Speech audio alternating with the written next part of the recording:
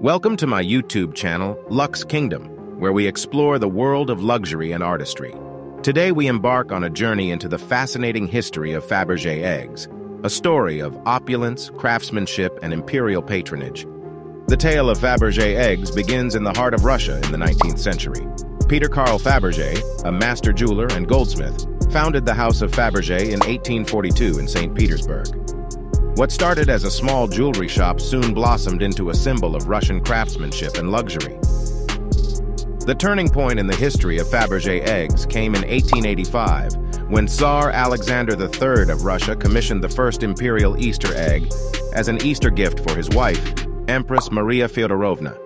This exquisite creation, known as the hen egg, was a marvel of artistry, featuring a gold shell that opened to reveal a golden yolk, which in turn contained a miniature diamond-studded hen. What set Fabergé eggs apart was their unparalleled craftsmanship.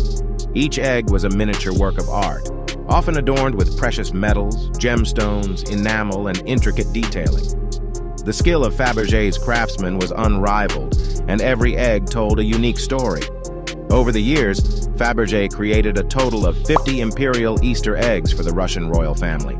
These eggs were more than just extravagant gifts. They were symbolic and held surprises within, such as miniature portraits, clock mechanisms, or intricate scenes.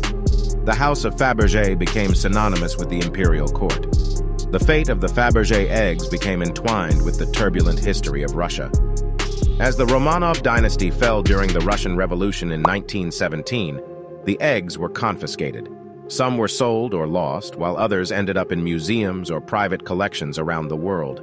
The rediscovery of Fabergé eggs in the 20th century ignited a renewed fascination with these treasures. They became highly sought after by collectors and fetched astronomical prices at auctions. Their historical significance and artistic value were undeniable.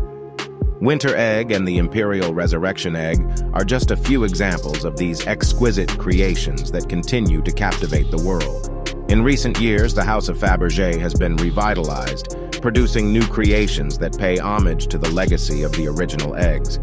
While these modern pieces may not have the same historical weight, they carry on the tradition of exquisite craftsmanship. In conclusion, the history of Fabergé eggs is a testament to the fusion of artistry and luxury.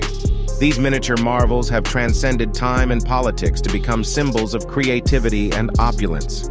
As we conclude our journey through the history of Fabergé eggs, remember that these treasures are not just objects of beauty. They are windows into a bygone era of elegance and grandeur.